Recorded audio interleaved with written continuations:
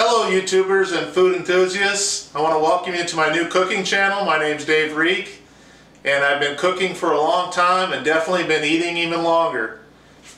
On today's episode I'll be cooking a cast iron pot pie and I'll be making the crust and I'll go through all the steps of how to put it together. So the first step in making this pie crust is we need to get 2 cups of flour. And just regular old all-purpose flour will work just fine.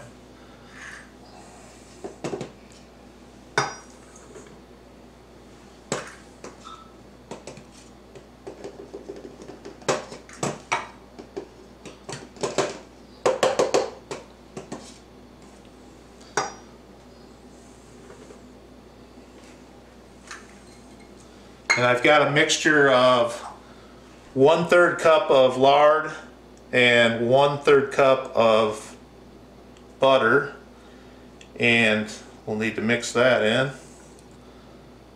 I'm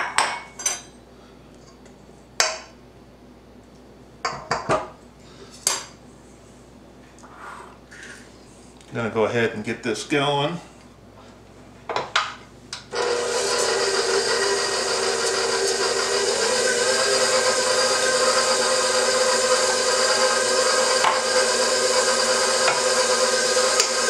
This butter and this lard are at room temperature right now.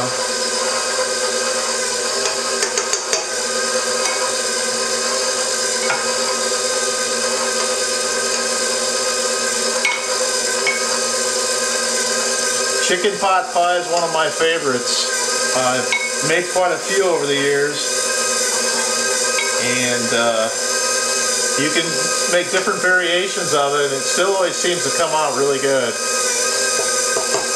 And to that we need to add 1 teaspoon of salt. I tend to over salt, so today I'm going to make sure I only put in 1. And then we're going to put in a teaspoon of apple cider vinegar. And what the apple cider vinegar will do is it'll slow down the formation of gluten so that the crust does not get overly tough. I know a lot of people don't do this, but it's something that I've learned from some recipes that I've liked in the past.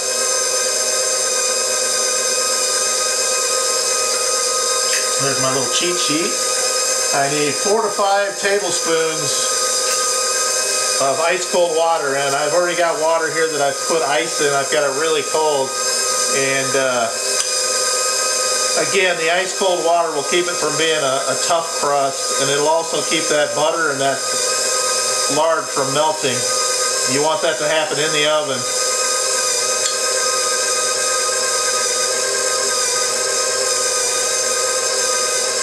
My wife's working hard at the hospital today taking care of COVID patients, and this will be a nice surprise when she comes home to have a chicken pot pie. She might even like me again.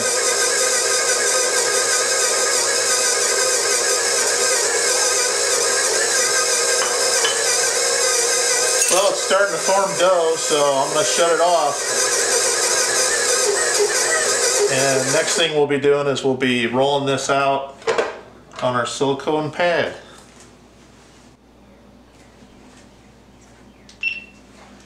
So now what we'll need to do is start rolling out that dough and create our crust. And I like to use a silicone pastry pad and a silicone roller. And another thing I like to do is get some Glad wrap and put it down so that it makes it easier to move the crust around when it's completed.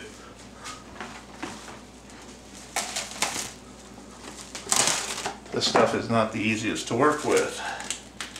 So I'll put that down like so, and then put down a second one.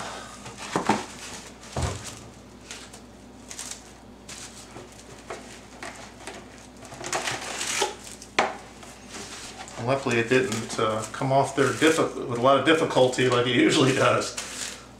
So now we need to get the crust out of here and start working it.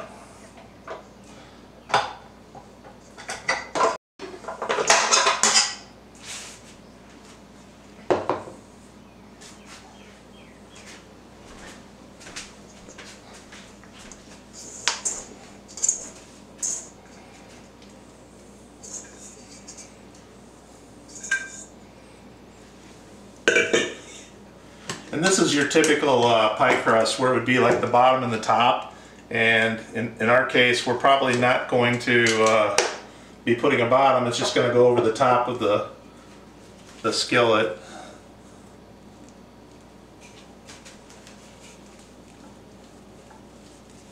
And just roll it back and forth each direction until it's big enough to go over a skillet.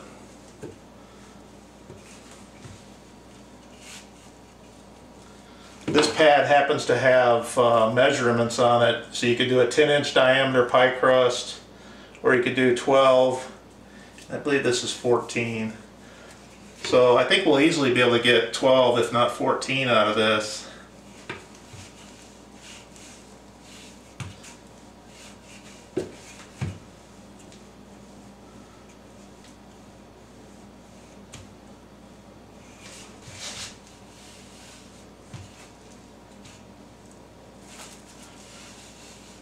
Typically I'm making cherry pies or peach pies when I'm making crusts.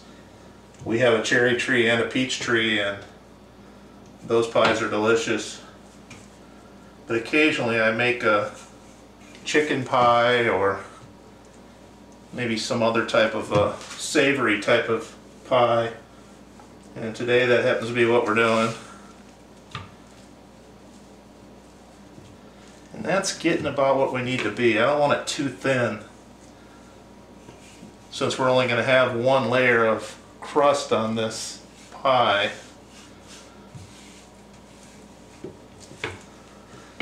So that will be it. We've got it rolled out, and as you can see, we can move it around. We can put a little bit of flour on it, and should be able to fold it in half now.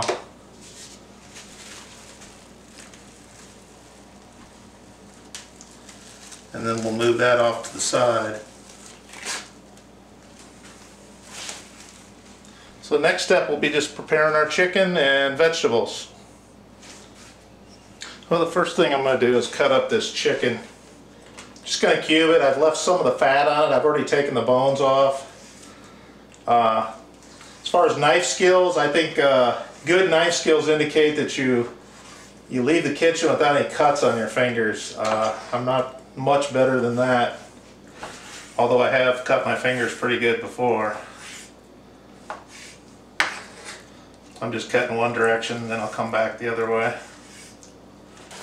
First thing I did was got the chicken bones, the fat, the skin, and put it in a little water to make a broth, and I'll be using that broth, thickening it and putting it into the pie.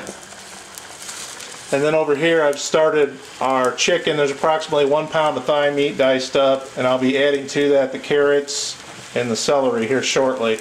That's just to par cook them to where they'll be completely done when we take it out of the oven. Now I just need to cut up all these vegetables.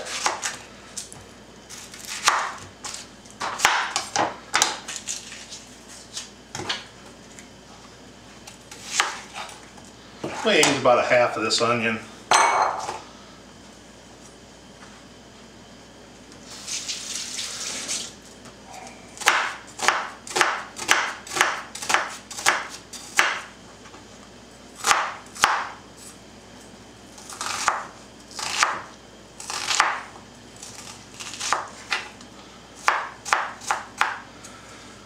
And then I'm going to cut up 3 carrots.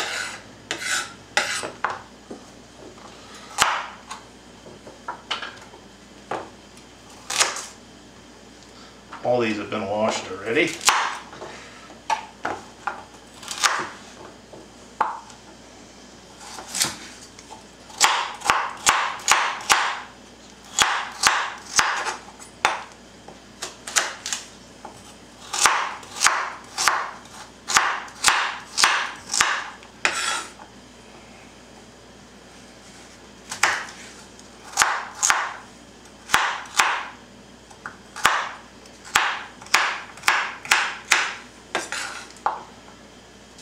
Like I said, good knife skills means you leave the job with your fingers intact. Let's hope we have one of them today.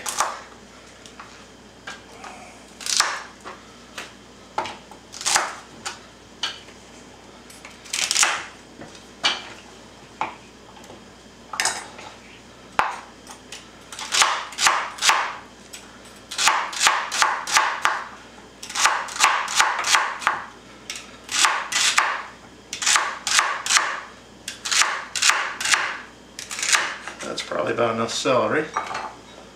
One more carrot.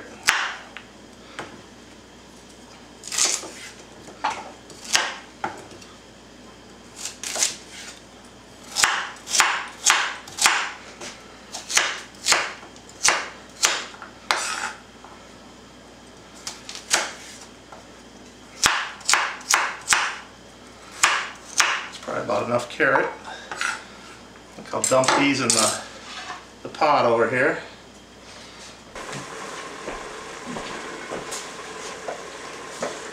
Now that this broth is done cooking, we're going to go ahead and strain that out.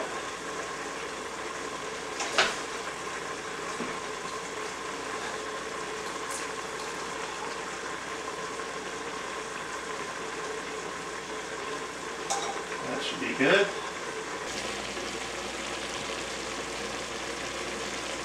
Well, the vegetables have been cooking now for a good 15 minutes. We're going to strain them off, and then we're going to return them to this pan over here. I've got 2 cloves of garlic, and we're going to fry them up shortly.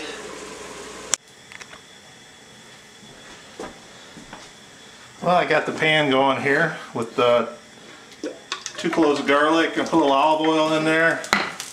Take all these vegetables and the chicken, return it to the pan.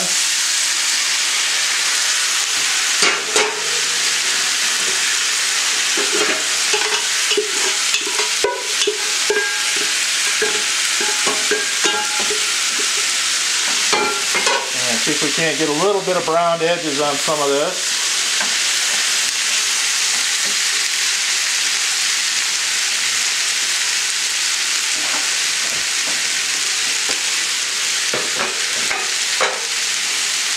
I'm going to add about a tablespoon of butter. Half, let's just put it all in there.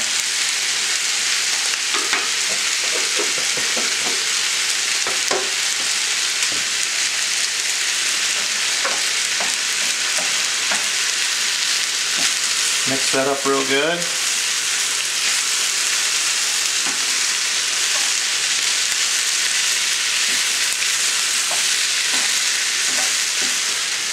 I haven't added any salt yet, so again, I don't want to overdo it like I usually do, but that should do it. I'm going to put a little pepper flake in it.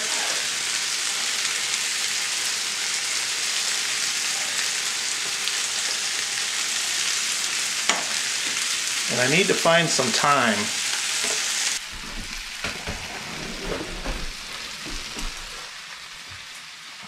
There's some thyme. Put about a half teaspoon or so of thyme in it.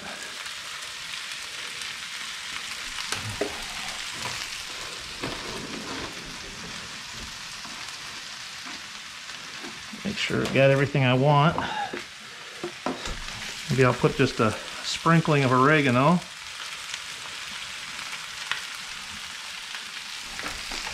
And that should probably be about it.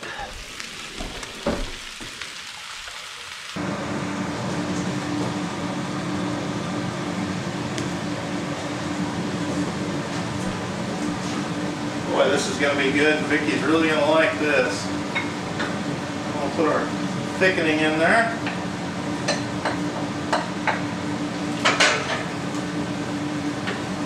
Make a nice gravy. And I think I'm going to go get the crust to put on top of it and throw it in the oven. Well, here's our crust from earlier. Hopefully it's not sticking together too bad. And all I'm going to do is I'm just going to drop away one side of that plastic. Hopefully this works, by the way. I'm just going to take my hand and hold it the rest of the way.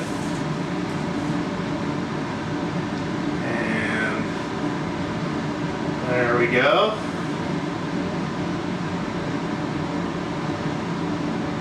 It seems to work fine. Now what I'm going to do is I'm going to trim that up a little bit. I got my chef scissors here.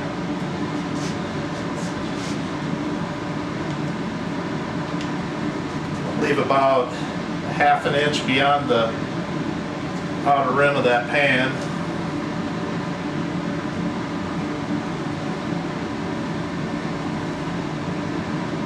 The stuff you cut off, you can put some jelly in it and make nice little turnovers.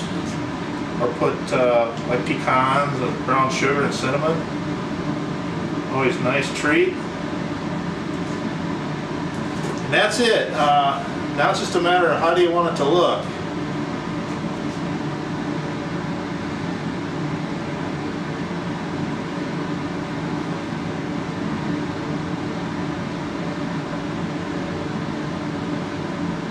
Got a gnat that's bothering me here.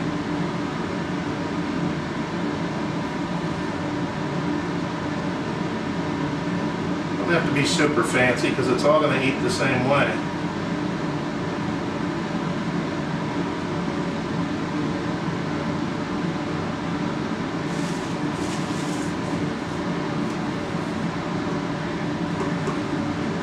If you want to be real fancy, you can cut a heart out or something like that.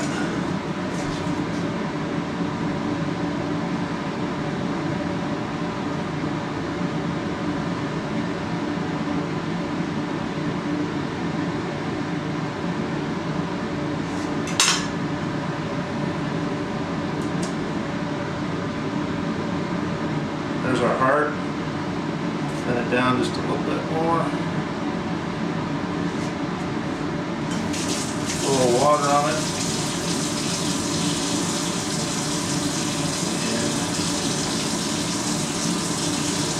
There we go. I'm not going to tilt it too far. I don't want it to fall apart, but I'm going to throw that in the oven now at 400, probably for about 30 minutes, and it'll be good to go. One thing I want to do first is just put a little more salt on the crust itself.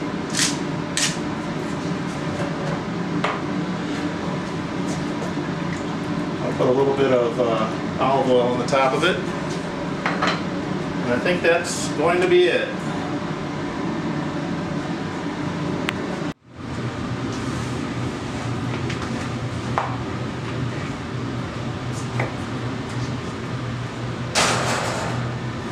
Get done!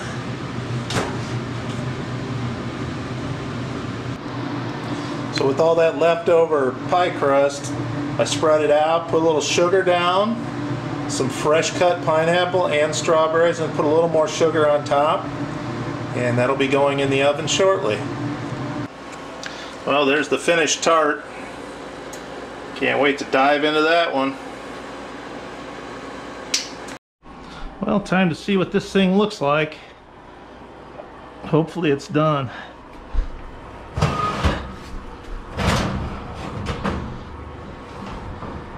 Oh yeah, that looks real good.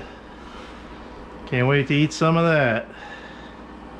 Have to wait till Vicky gets home though.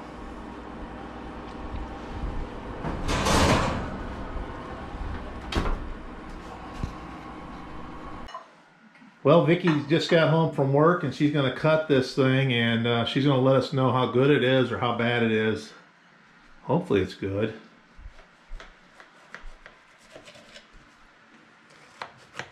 And one thing I forgot to do, I forgot to put peas in it. I was all excited to put peas in and I forgot all about it, so. We have some too. I know we do. Try that one. I hope it's set up good. There's no crust on the bottom, it's just on the top. Okay, that's fine. Mm-hmm. Wow. That looks really nice. Look at inside. Yes. Well, tell me how it is.